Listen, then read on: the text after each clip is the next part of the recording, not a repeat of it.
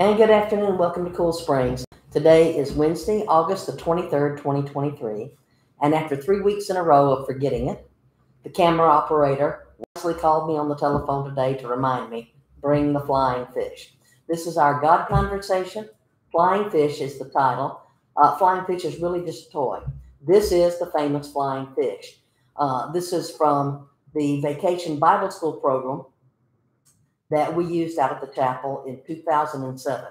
So this particular toy is 16 years old, older than Joshua sitting here next to me. The VBS program that year was called Galilee by the Sea. And the whole theme of that Vacation Bible School was Jesus calling his disciples to come and follow him and doing a lot of his public ministry around the Sea of Galilee.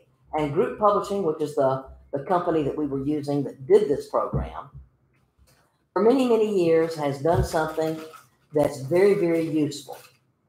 The crafts that they do with their Sunday school curriculum, their VBS curriculum, their fall festivals and Easter and Christmas programs are types of things that kids would actually want to play with. When I was a kid, I can remember the crafts we would make would be things like bird cages made out of popsicle sticks. No bird ever lived in such a cage. You know, it was something to do to kill some time, but it wasn't very practical.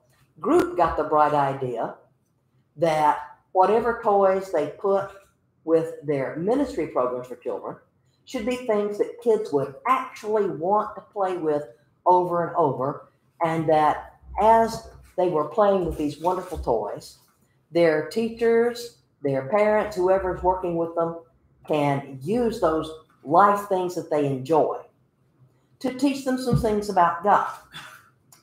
In just a few minutes, we're going to go over a passage of scripture about the age of accountability, and we're going to talk out of Deuteronomy chapters 4 through 6, where God is specifically laying responsibility on the parents for seeing to it that their kids are raised in the faith.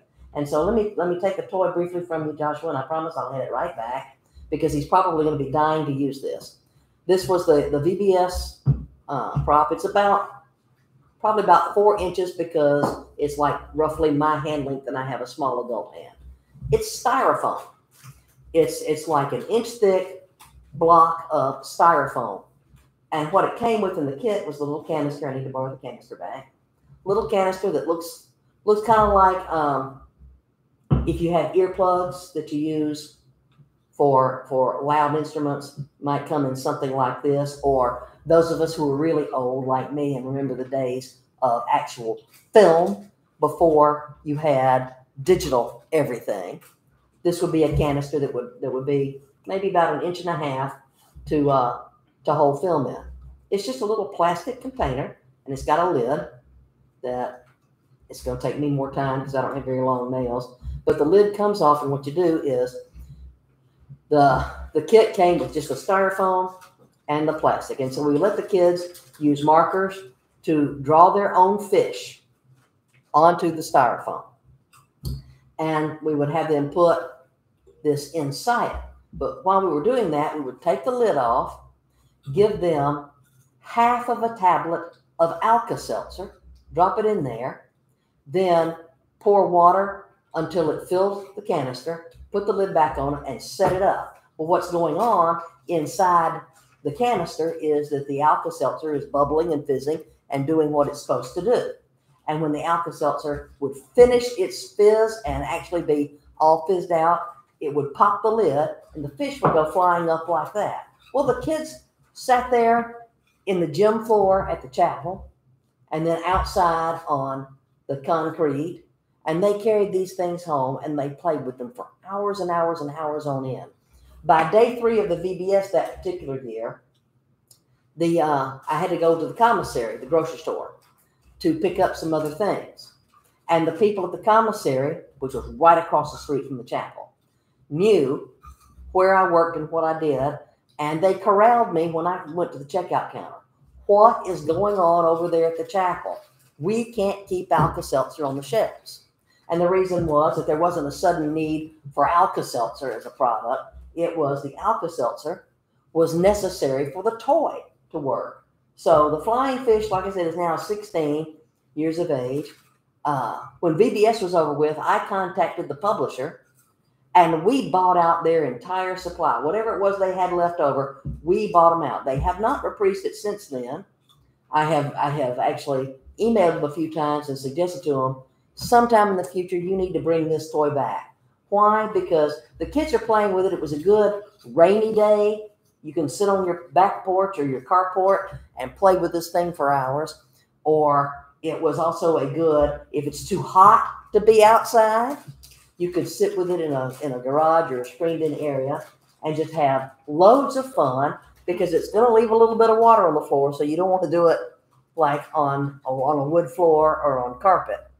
But it was something that kids would play with over and over with because they enjoyed it. Well, moms and dads, when you're teaching your kids about faith, and it's your responsibility to be the primary religious educators, you can send them to a Sunday school, a midweek children's ministry, a children's church program, but that's only a few hours in the week. The rest of the time, they're in your house and they're seeing how you're living life. You need to look for ways to share faith with them. And a great way for you to do that is to take whatever toy it is that they already like to play with and find a way to turn that toy into a teaching tool. For example, maybe you have a child that has a G.I. Joe type toy.